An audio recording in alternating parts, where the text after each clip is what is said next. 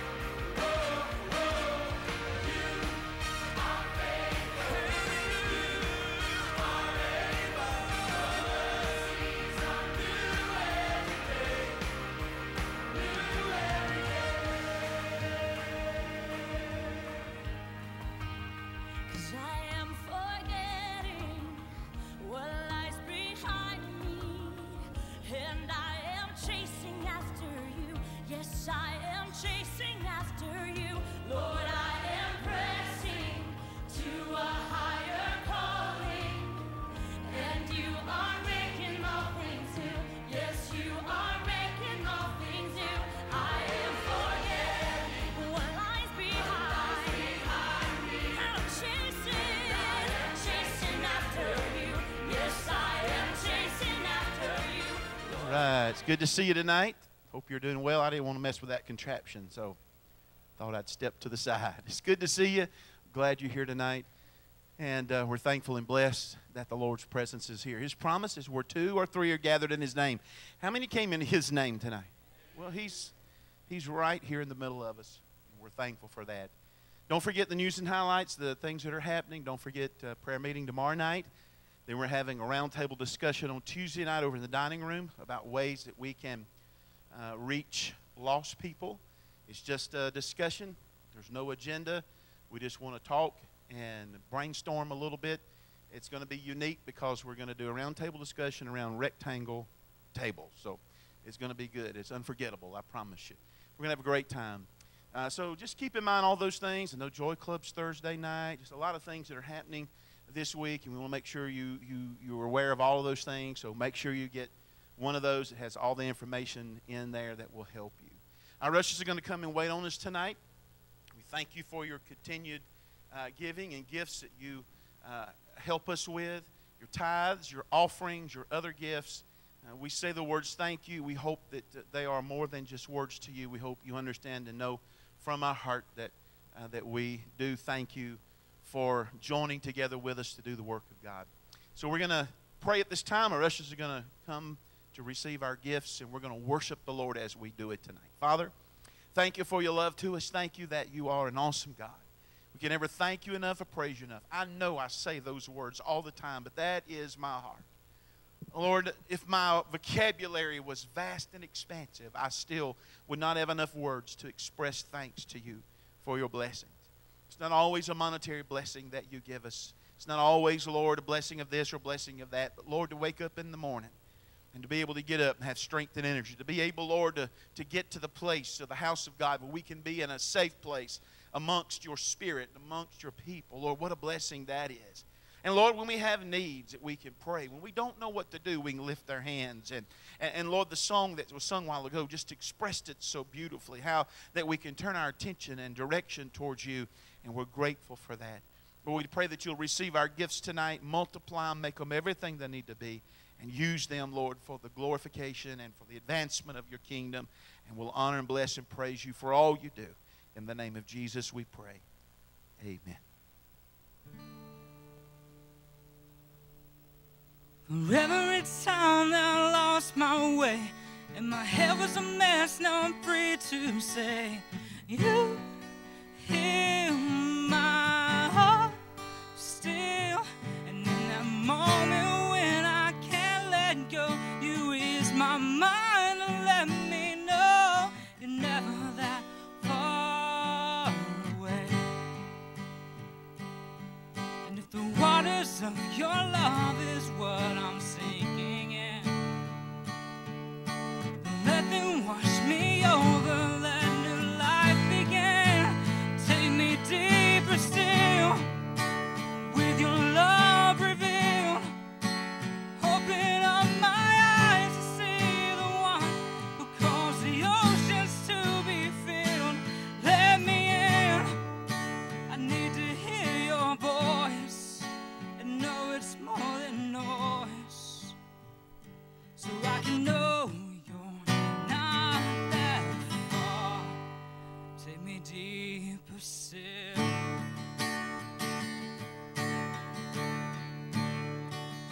And if the light in my eyes say another thing, and I can't let go of the sting of pain, you heal my heart still. And in that moment when I cannot reconcile who I am with who you are, you hold me closer. And if the waters of your love is what I'm sinking in, let them wash me over, let new life begin. Take me deeper still, with your love revealed. Open up my eyes to see the one who caused the oceans to be filled. Let me in, I need to hear your voice and know it's more than noise, so I can know you're not that far. Take me deeper still,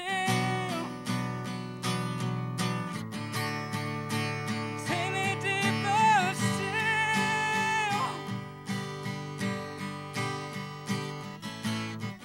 In you there's a place where mercy reigns, and I can wait in the peace that your love brings. In you there is no heartache, you take all the tears away.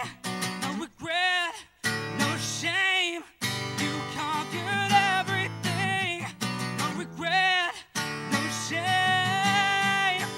Take me deeper still, with your love revealed.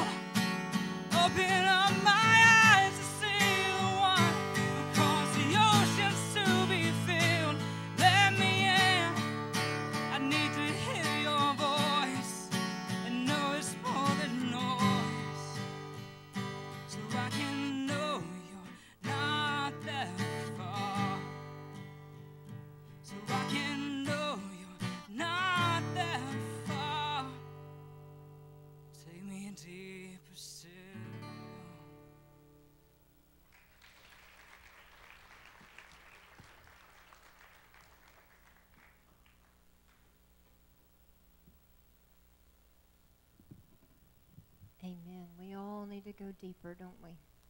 We all need to hear his voice. Will you stand and continue to worship with us as we just welcome the Holy Spirit to come and flood not only this sanctuary but our lives. We need him desperately in the days that we live. We need his power at work in our lives, his direction, his discernment. We really, really need him. There's nothing worth more that will ever come close. Nothing can compare.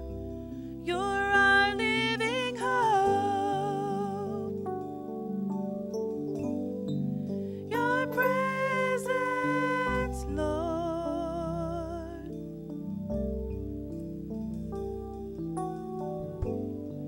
I've tasted and seen of the sweetest of loves, where my heart becomes free and my shame is undone.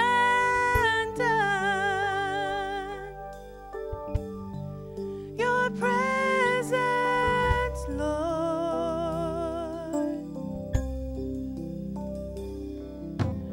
Holy Spirit, you are welcome here. Come flood this place and fill the atmosphere. Your glory, God, is what our hearts long for, to be overcome by your presence, Lord.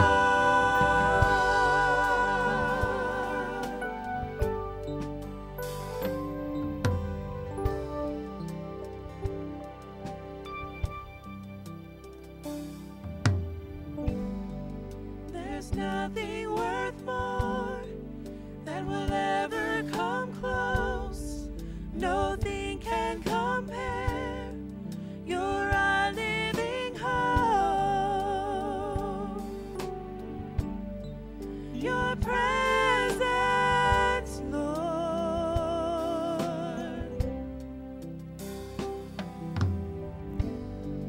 I've tasted and seen of the sweetest of loves, where my heart becomes free and my shame is undone. Your presence, Lord.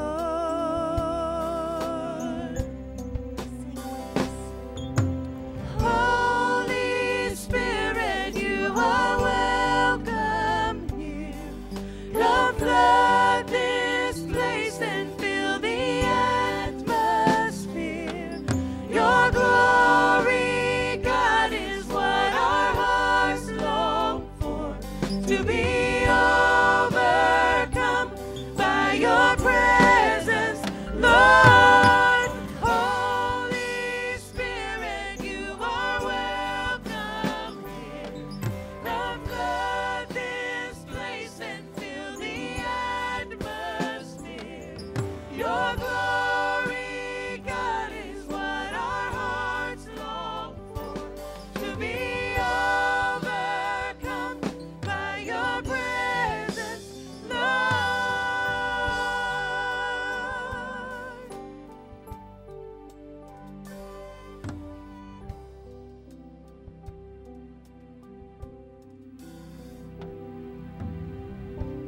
Let's become more aware of your presence. Let us experience the glory of your goodness. Let us become more aware of your presence.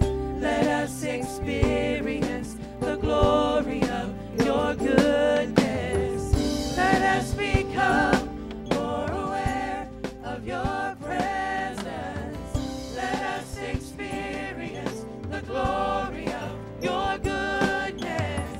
Let us become more aware of your presence. Let us experience the glory of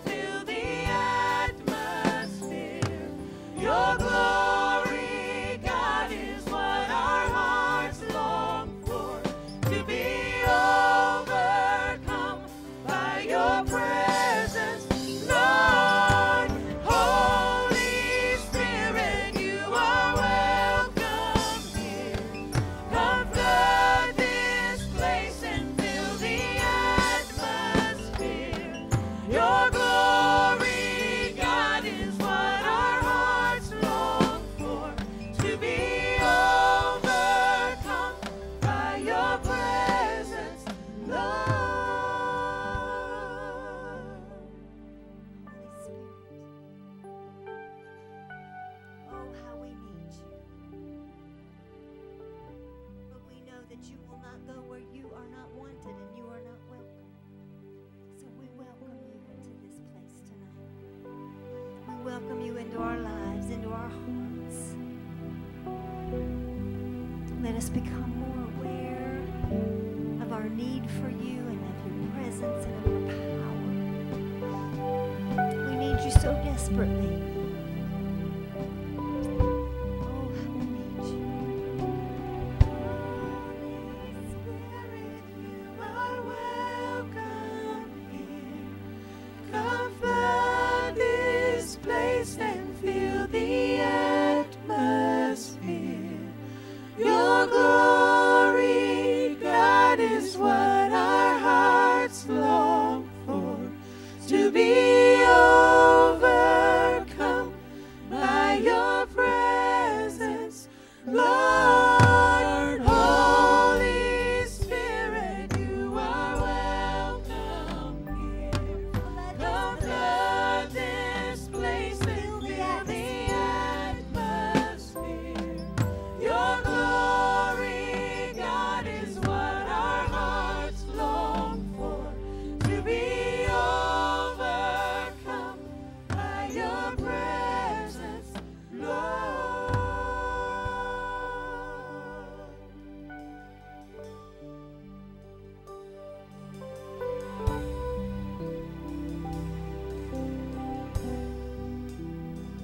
Father God, we do thank you that wherever, Lord, people allow you to be present, you will fill that place. Fill this atmosphere tonight. Fill this place with your holy presence. Give us ears to hear, Lord. Give us hearts to receive. Give us minds that will weigh what is said. Help us, Almighty God, to be people who will take what we hear and take it to the streets. Help it to become something, Lord, that is useful to others. Father, we thank you in advance for what you're going to do and for what you've already done tonight. Give you praise and glory and magnify your name, the wonderful name of Jesus, for his sake. And everybody said, amen. You can be seated. Sweet presence tonight. I want you to turn with me tonight to 2 Chronicles chapter 7.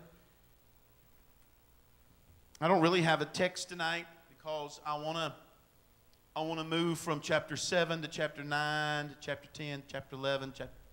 And I know you're worried about being here a long time. That's not my goal or purpose tonight. I've heard a lot of words used recently. They're words that we hear a lot. We hear it often. But I guess because of some of the things that's been going on, maybe our attention is a little more keen. We've heard words like bipartisan. What we need is bipartisanship. What we need is compromise. Compromise is when both sides give. You move from where you're comfortable. You move from what you like. You move from your maybe even belief. And you move a distance to get to a common place. Both parties, both groups, both whatever it is, can agree upon. Someone has said that marriage is 50-50. That's really not true. Marriage is 100% and 100%. If both partners don't put in 100%, you get kind of off-kiltered and things don't work correctly. If you're only giving 50 and they're only giving 50, that means you're holding on to some and it's out of balance. And well, I understand compromise. You have to do that in marriage sometimes. I said you have to do that in marriage sometimes. Some of y'all scared to say something.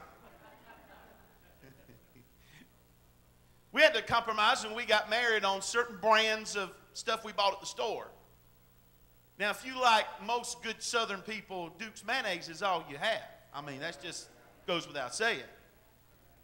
But there's some other things, you know. Maybe I liked Heinz and ketchup, and she liked another brand. I mean, you know, Hunt's. And early on, it felt like we needed to war over that. You know, I mean, my mom and daddy, you know, you like Marita bread, I like Sunbeam. What we learned when we first got married, we didn't have a lot of money. We were so glad they had the no-name brand stuff because it was cheaper. And really, brand didn't really have a significance much anymore. You know what I'm saying? There was compromise, whether the toilet paper goes over or under. Do you squeeze the toothpaste wherever you grab it, or do you squeeze from the bottom? I mean, they're compromises that we had to make along the way. I understand compromise, but do you understand when it comes to spiritual things, there cannot be compromise. That's the issue that we're struggling with in the day and time in which we live, where it seems that they're wanting the parties to compromise, but it only seems it feels like it's only one-sided. It feels like everybody else wants to stay where they are, and they're wanting the church and those who believe in God and those who use the Word and those who believe in Jesus to be the ones to give. And it's got that off-centeredness, that off-kilteredness. Now, I've heard words also used here lately, smoke screen.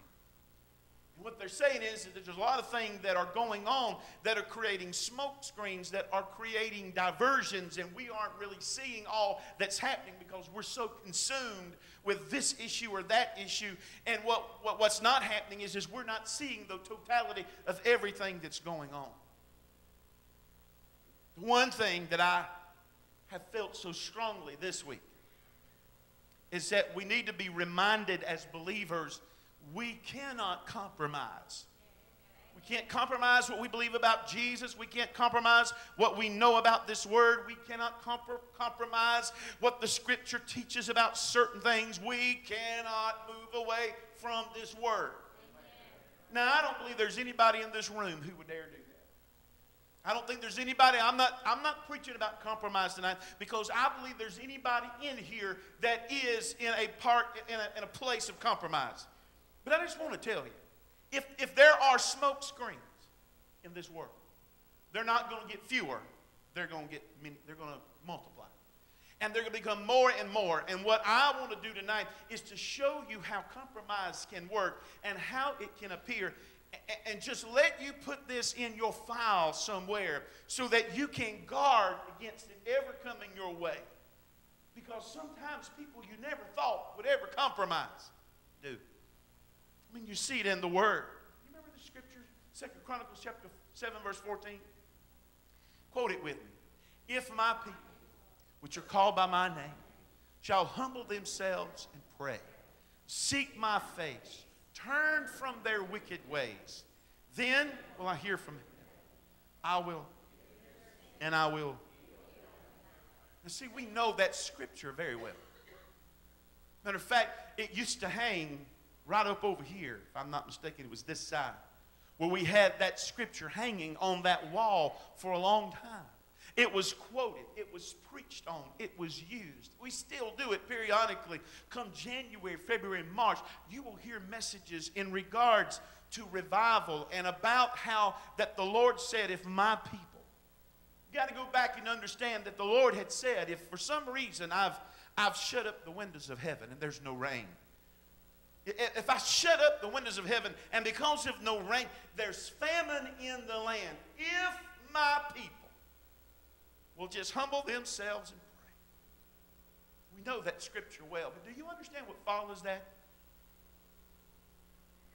2 Chronicles chapter 7, verses 19 and 20 says this, But if you turn away and forsake my statutes and my commandments, which I have set before you, and shall go and serve other gods and worship them, then will I pluck them up by the roots out of my land, which I have given them, and this house, which I have sanctified for my name, will I cast out of my sight, and will make it to be a reproach, or a proverb, and a byword among all nations.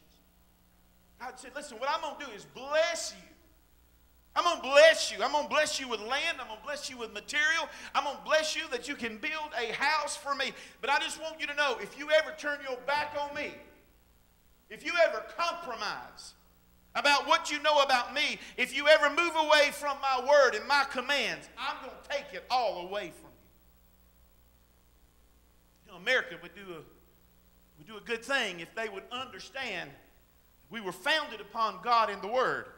And that if we ever compromise on this, God has the power of everything He's blessed us with to take it away from us. Well, it sounds pretty clear forward to me, straightforward. I mean, God says if you ever back away from me, if you ever do that kind of thing, you don't do what I tell you to do, then I will remove it. I will take it away. I will yank it up. I'll pull it out. The house of God was built, and God continued to bless Solomon. Solomon built his own self a house. He saw the children of Israel be restored to the other cities to live in. Chapter 8 of 2 Chronicles. He appointed priests and Levites to do their duties, just as the Lord had commanded his father David to do, and he set it in motion. Solomon was a wise man. He had the wisdom of God. God blessed him and people blessed him. How many like it when people bless you? God blessed him and people blessed him. Matter of fact, some people couldn't believe how blessed he was. There was a queen one time, the Queen of Sheba. Listen to what it said, 2 Chronicles chapter 9, if you're following along, verses 5 and 6. She said to the king, "It was a true report which I heard in my own land of thine acts and of thy wisdom. Howbeit I believed not their words until I came, and my eyes had seen it. And behold, the one half of thy greatness of thy wisdom was not told to me, for thou exceedest the fame that I had heard." I couldn't believe what they're telling me until I got here. And what they were telling me isn't one half of what I saw. The blessing of God on him was so great that people didn't even believe it. And people brought in gifts. I'm talking about lumber. How many would like for somebody to drop off a load of lumber at your house? Lumber and gold and silver. Do you understand how wealthy Solomon was? 2 Chronicles 9:13. Now the weight of gold that came to Solomon in 1 year was 666 talents of gold. That's 25 tons. How many like to have 25 tons sitting at your house? 50,000 pounds. If it's $1,500 an ounce, that's $1,200 million worth of gold in 1 year. That's not all he had. 2 Chronicles 9:15 and 16 says, King Solomon made 200 targets of beaten gold. 600 shekels of beaten gold went to one target, and 300 shields made he of beaten gold. 300 shekels of gold went to one shield, and the king put them in the house of the forest of Lebanon. Each large shield would be worth $360,000. 200 of them would be $72 million. Each small shield was $180,000. 300 of them would be $54 million. Just the shields alone was $126 million. Glory to God.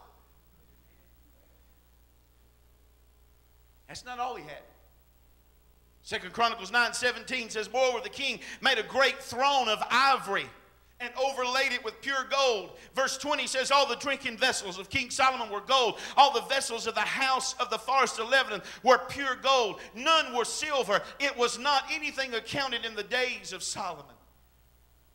That's not all. 2 Chronicles 9:22 says, King Solomon passed all the kings of the earth in riches and wisdom. You know how this happened? God. Solomon dared to accept and believe God. He dared to stand on the Word of God. He dared to stand on the promises of God. And God blessed him and the people. But there's a problem. The book of 2 Chronicles doesn't tell you everything. 1 Kings tells you some things that 2 Chronicles does not tell you. We understand that the end of Solomon's life, some stuff happened. And the Bible tells us that Solomon died, and Rehoboam, his son, became king. And Rehoboam, according to the word, was up and down when it came to serving God. And my question was, how does a son who grows up in the house of Solomon and sees the blessing of God and hears the words of God given to him, how does he get to a place where he's up and down and allows compromise to come to his life? You got to go back and look at those shields for a moment. Those shields that I told you were worth so much money, those shields hung in the hallway of Solomon's house. Those shields were taken down when Solomon and Rehoboam and the family were going to go to the house of God to worship. Each one of the soldiers would take one of those shields, and they would line up on both sides a line for Solomon and his family to walk to get to the house of God. Those shields were made of gold because it represented the provision of God and the protection of God. And they hung on the walls of his house, and he walked through them when he was at home, or he walked through them to go to the house of worship, every time being reminded of the provision and of the protection of God.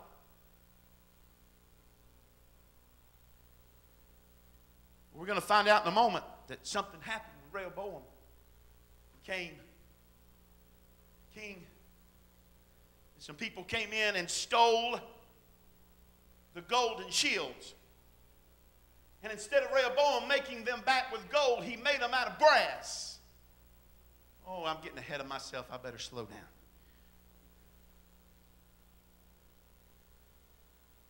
Rehoboam became king.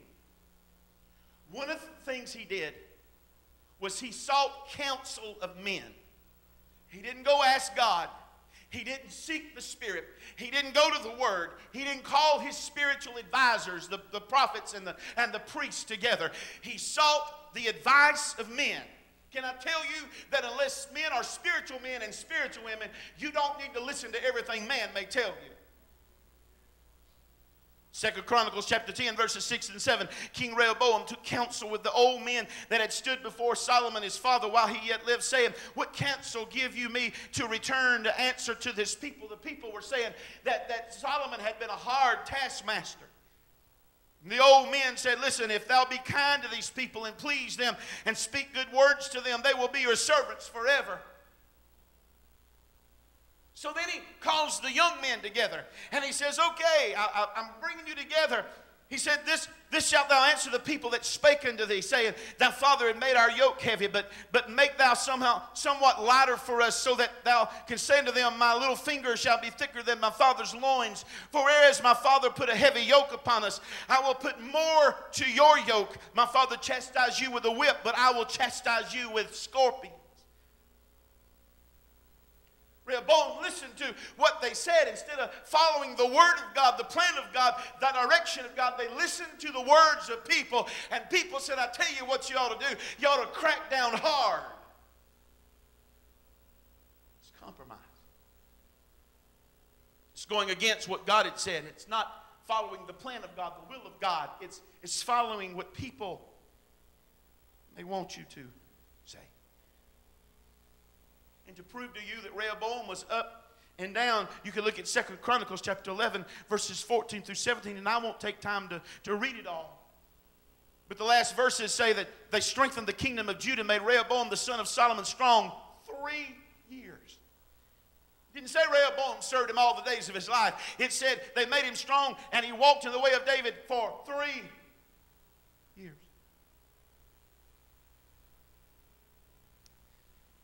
So much I want to give you tonight, but I guess I need to skip a little so I don't take too much of your time. 2 Chronicles chapter 12, verse 9 says that King Shishak, king of Egypt, came and took the treasures of the house of the Lord, the treasures of the king's house. He carried away the shields of gold which Solomon had made. I just told you about those shields. Instead of making them back out of gold, he made them out of brass. This shows compromise. If those gold shields show the protection and the provision of God, why was it that he did not make them out of gold? Could it be because of this compromise? Now, all of a sudden, the flow of gold that was coming in to the place of God no longer is coming anymore. Listen, you can't compromise against God and still expect to keep the blessing of God. If you want the blessing of God, you want the flow of God's blessing in your life, you need to be honest with God, you need to be sincere with God, you need to be in tune with God, you need to be obedient to the Word of God. Gold is a pure metal. You can take it and heat it and pour off the impurities, and when you're done, you will get pure gold. But brass is not pure. Brass is inferior. Brass is a pitiful excuse for a substitute of gold. Gold was expensive. Brass was cheap. Gold never had to be polished. Brass had to constantly be polished so it looked shiny. Gold was durable. Brass was flimsy. When you decide you'd rather have that than what God can give you, you are offering a pure substitute for what God can do. That's what compromise will do.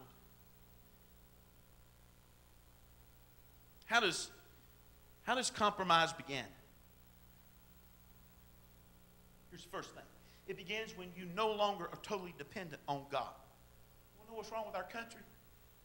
We are no longer totally dependent on God. I love those old pictures.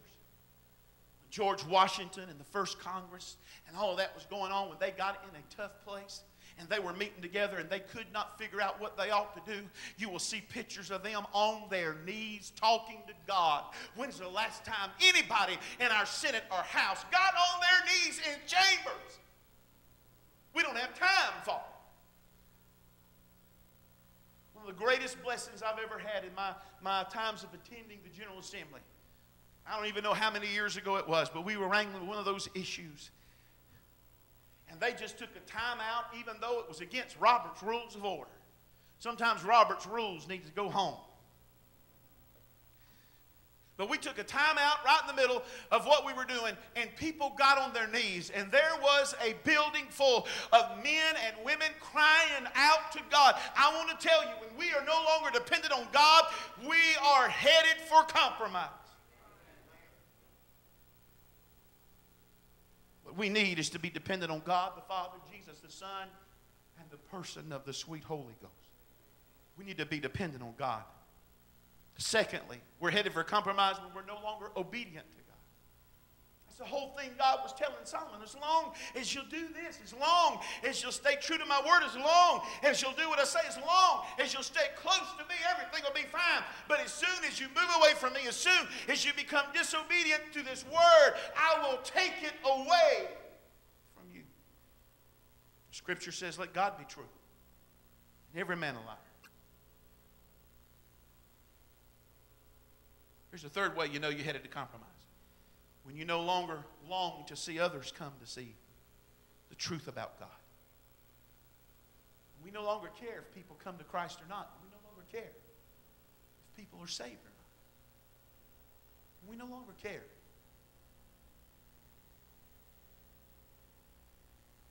My salvation is not just about me.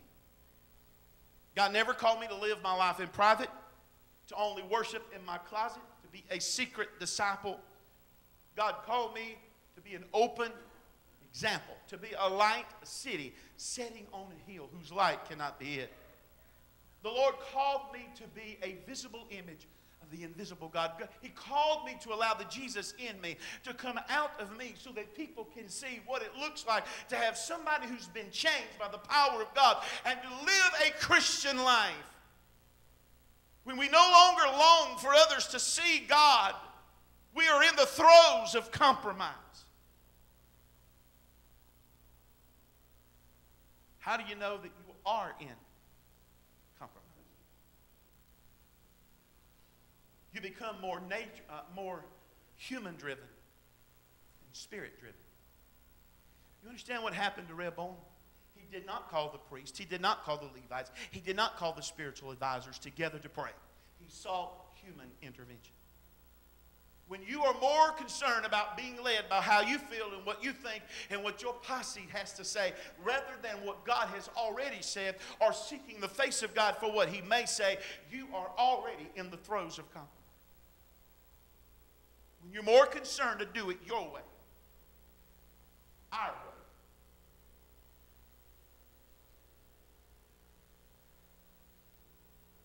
I've watched a ton of videos late last night in regards to the two marches and things that happened yesterday, one by the KKK and one by the Black Panthers. And I saw them fight. I saw them run up to people's trucks and yank flags out of trucks and throw bricks. And I've seen all kind of things. I heard foul language on both sides. You know what everybody's forgotten?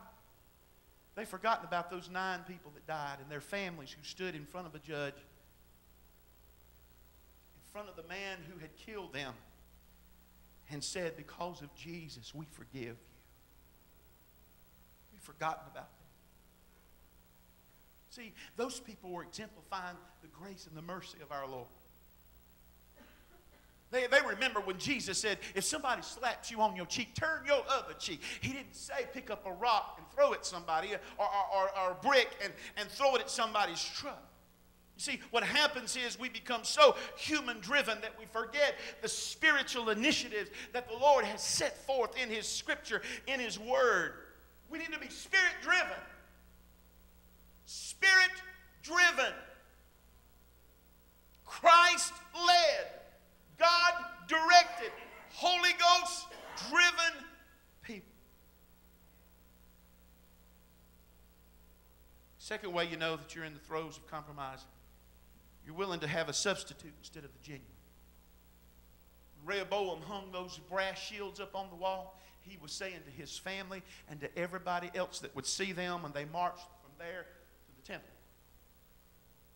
that a substitute is just as good as the original. Friend, I want to tell you, there's nothing better than this. There is nothing that can replace Him.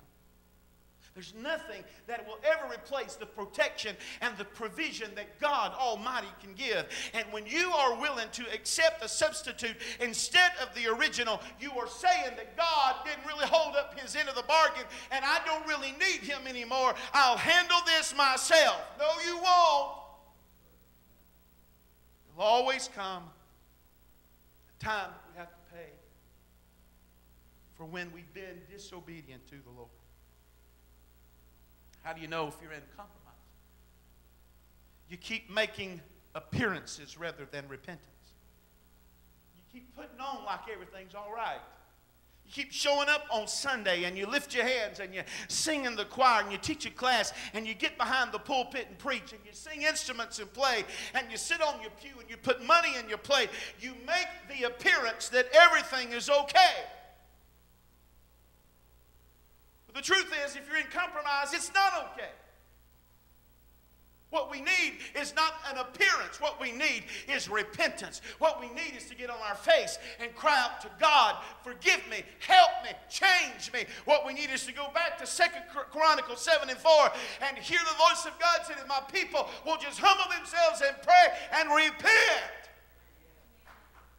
Repent. Quit acting like it's all right. Quit acting like it's okay. Quit putting on the dog.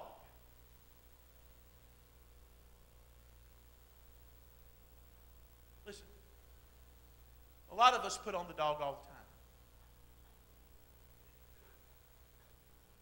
I have problems just like you do. I saw something the other day, if I don't change my mind, I'm going to run it in the bulletin, about the way we ought to respond on social media. Some of us just, we put everything in the brother on there. Great day. You know what? I think we ought to be cautious. I think we ought to be careful. I think we ought to be slow. I think what we put needs to be very well thought through if we're going to do it. It ought to be edifying to the body. It ought to be edifying to God.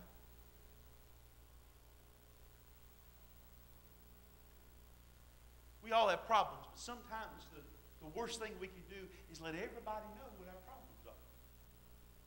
But sometimes what people want to do is outdo your problem. Oh, your left leg hurts. Well, my left one and my right one hurts. Woo! Pray for me. I'm not against prayer. Don't misunderstand me. What I'm saying is that sometimes what we need to do is take it to the one who can provide all things for us. take it to the Lord in prayer. I understand that there are hard things and heavy things, and that there's power in numbers. That if one can put 1,000 to flight, two can put 10,000 to flight, what would happen if my whole church body agreed with me that I could be healed? I understand that, and I believe in that. But brothers and sisters, what I'm trying to get you to understand is that sometimes what we do is we broadcast when we aren't really asking for prayer. We just want everybody to know our problems.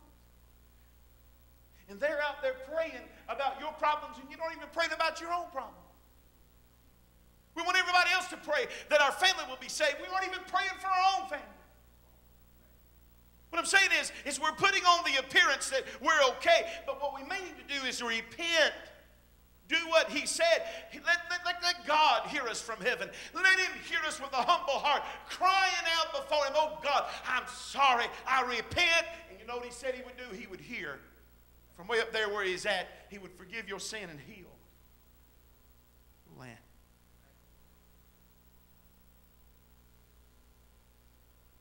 Solomon had heard God say, I'm going to keep a king ruling over those people. Just stay close to me. Stay close to my word. And if you don't compromise, you're going to have to pay. Do you know what God did? God blessed Solomon. God blessed Rehoboam. They go to the temple. They worship. God blesses. Solomon dies. Rehoboam becomes king. And he compromises. How does that happen? How does it happen? How does Rehoboam, who grew up in his father's house, how does it happen? Remember I told you 1 King tells you things that 2 Chronicles doesn't. Do you know what 1 Kings chapter 11 says? That Solomon loved many strange women. It says that the Lord had already told him not to go into them and not to have anything to do with them. Don't let them come into you. Verse 2 of 1 Kings 11 says, Solomon clave unto these in love. The very thing God said don't do, Solomon did. His wives turned away his heart. Solomon is old. Verse 4, his wives turned his heart away after other gods. His heart was not perfect with the Lord his God. Verse 6, Solomon did evil in the sight of the Lord, and went not fully after his God. Verse 9 says the Lord was angry with Solomon. Verse 14 says the Lord stirred up an adversary unto Solomon. How does Rehoboam get to a place of compromise? Because he watched his own father. Listen, I'm going to tell you something. And I've told you before, but I want you to hear me. When we make decisions, it does not just affect us personally. It affects our family. It affects our wife. It affects our children. It affects your husband. It affects your children. It'll affect your grandchildren. It'll affect your friends and those round about you. You don't just make decisions and you're the only one it affects. It affects everybody around you. While Solomon had followed God most of his life, in his older age, he allowed people that should have never been in his life to come into his life and turn his heart away from the Lord his God. What is the last thing Rehoboam sees about his dad? He sees his dad in compromise. So when Rehoboam becomes king, it's the freshest thing on his mind. It's the freshest thing his eyes saw. It is the freshest thing his ears heard.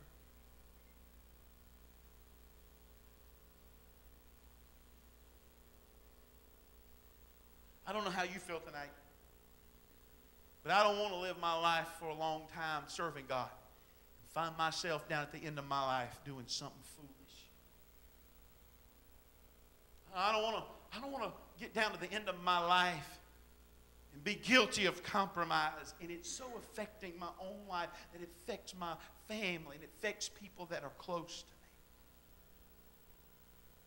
Listen, there may not be anybody in here who's even thought of compromise. But I'm just giving you some teaching tonight to help you understand that just because you've served him a long time doesn't mean that the devil is not going to try to get you to skip Jesus and skip God and skip the Holy Ghost. It doesn't mean that he will not bring people around your life that will try their best to confuse you and to move you away from your very core values of beliefs. Oh, it'll never happen to me, I'm sure. That's the same thing Solomon said after having all the blessing of God, but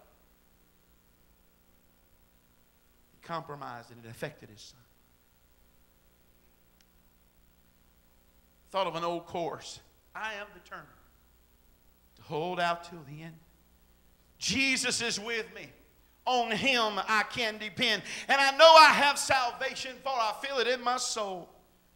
I am determined to hold out till the end. I just want to know, is anybody determined to hold out? I said, is anybody determined to hold out? You remember I told you this morning, sometimes you just need to hear, your ears just need to hear your mouth say it. Just in case there's a devil around. Just in case there's a demon around. Just in case there's something that wants to jump up on your shoulder and say, now listen, don't pay attention to what he's saying. I want you to say it out loud. I am determined, say it, to hold out to the end. Glory to God. I'm going to hold to God's unchanging hand. I'm going to hold to the unchanging, powerful, mighty, holy hand of God. I'm not going to turn him loose. Glory to God. Help me, tonight, again, I don't believe there's anybody in this room who's in a place of compromise. I just don't. Somehow or another, I just don't think that. It's not my purpose today. My purpose is to warn you to be careful. I told you not too long ago about some of the things you do as a parent when your kids are learning to drive. Things they're doing for the first time, you warn them and you talk to them and you tell them, you teach them. And then when it comes time that you have to let them do it, you hide in places to watch to see if what you told them is really happening. Jonathan drove for the first time to get his hair cut. I hid in the parking lot of the car wash next to the dumpster just to make sure he put his signal on like I told him. Just to make sure he didn't take an unnecessary risk and cut it too close with cars coming toward him.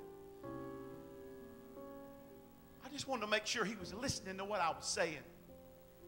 See, sometimes I trusted him. It was the other, I started to say idiots, but I guess I'm in church. It was the other drivers that I didn't trust. You see, the truth is, God's given us his word. And he understands that what he's told us is right and helpful. But he just wants sometimes us to be reminded that what his word says is what his word meant. And that for your best good, it behooves you to go by the word of God and to follow the word of God and to keep yourself held on to the mighty hand of God and to stay away from every possible compromise. Tonight, I want us to have a time where we sing, where we worship this God that we believe in, that we build inside of ourselves the strength, the power, the presence of God. And just by chance, we've allowed there to be substitutes in our life for the real thing. It'd be a great time. Great time. Sometimes we do that. We start substituting other things for our devotional time with God. I'm going to listen to this and I'm going to do that. And nothing takes the place of getting along with him and sitting with the word in your lap or on the table in front of you and reading it and then stopping and saying, okay, God, speak to me. Nothing takes the place of that. We can substitute a lot of things that are good, and we can go through the motions, but if we've substituted for the real, it'd be a great time to say, okay, God, you know what? I'm not compromised. But if I don't fix some of these things, it can take me a place I don't want to go. I want the real thing to speak for you, God. I want the real thing to say you're a God of provision and protection. I don't want it to be a cheap imitation. I want it to be the real thing, because I want people to know that you're a God of power, a God of strength, a God of majesty, a God of might. I want people, if they want you, will know who to go to find you. Not be confused about it. Not a secret disciple, not a closet worshiper. Somebody who's not afraid in public to talk about you, to converse with people about you. If people ask me to pray, I'm not going to try to go in a back alley somewhere. I don't mind laying my hand on you and praying for you, right? There they are.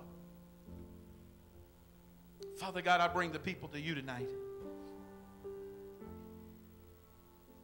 Lord, I'm concerned in these last days with all that I see going on in this great country of ours. All this compromise and attempt to be bipartisan. I understand the need to be bipartisan on some things, to give and take to reach a common good. God, there are just some things we can't do that. There's some things that we just cannot. Who God is, we cannot compromise on that. We can't say, well, you know what, many people call him by many different names. It's all the same God. No, it's not. Cannot compromise there. His name is God. He's Jehovah. He's Yahweh. There is no other. Elohim. There is no other one. It is Him and Him alone. There is no other way to get to Him but Jesus. It is the shed blood of Jesus. It is the blood. We can't compromise on that. We can't back off and say, oh, that's a gory religion. It is the fact. It was the shed blood of Jesus. There is nothing else. Help us, oh God, to stand tall, stand firm.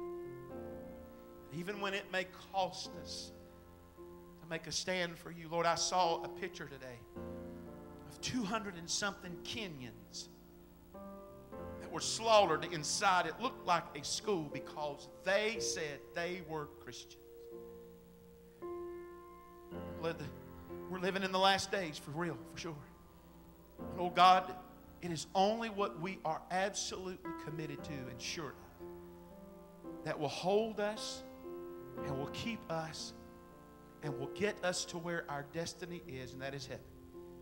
But it'll never be done with compromise. It'll only be done with people who are standing firm, holding to the unchanging hand of God. I pray tonight, God, that through our worship, through our words, that we will commit ourselves to you afresh and anew. And that you'll know beyond a shadow of a doubt that we are committed to you. I am determined to hold out to the end. I'm going to hold to the unchanging hand of God. Would you mind standing all over the building tonight? And I'm just asking you, if you would you mind pushing this way? I just think there's something about us being... This is a statement we're saying together as brothers and as sisters, as the church body at Woodruff Church of God, that we are determined we're going to hold out to the end. We're not going to compromise. We're going to stay away from it. We're going to push away from it. We're going to resist it because we want the protection and the provision of God in our life. And we're going to hold on to the truth of the Word of God and the reality of who God is. And we're standing there in the name of Jesus.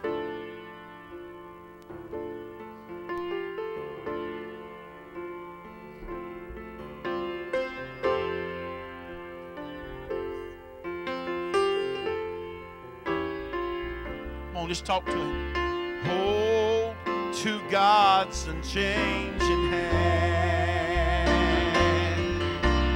Hold to God's unchanging hand. Come on and hold to God's unchanging hand. Build your hopes on things eternal.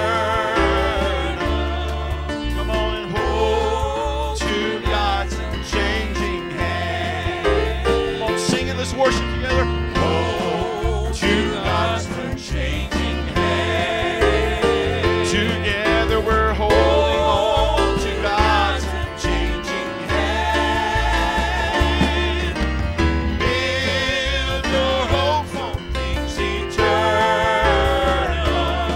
Come on and hold to God's unchanging hand. Hallelujah. Hold to God's unchanging hand. Come on, hold to God's unchanging hand. Build your hope on things eternal. Come on and hold to God's unchanging hand. Sing it one more time. Hold to God's unchanging hand. Come on and hold to God's unchanging hand. Build your hopes on things eternal. Come on and hold to God's unchanging hand. I want you to pray this with me right now. Father God, I come to you in the name of Jesus. I commit myself afresh and anew to you and to your word. I will hold on to you.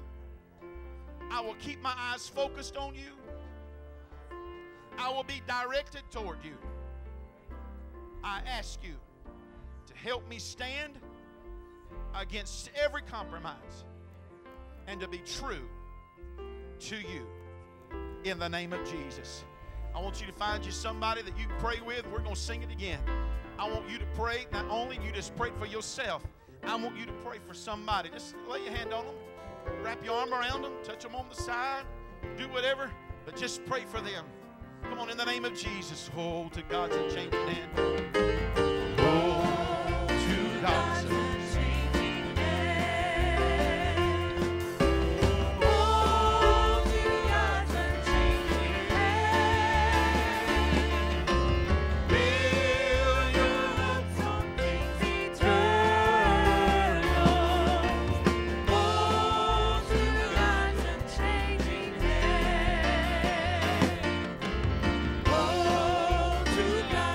Changing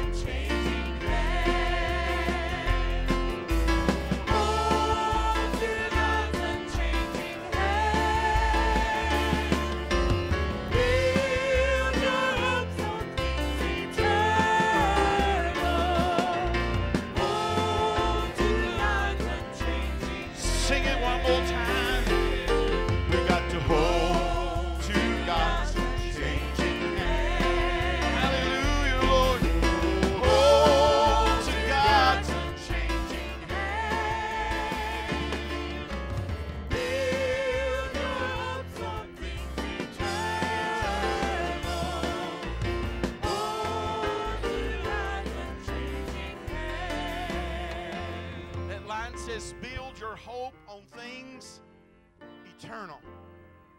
That's what will keep you away from compromise. When everything you do has a spiritual purpose behind it.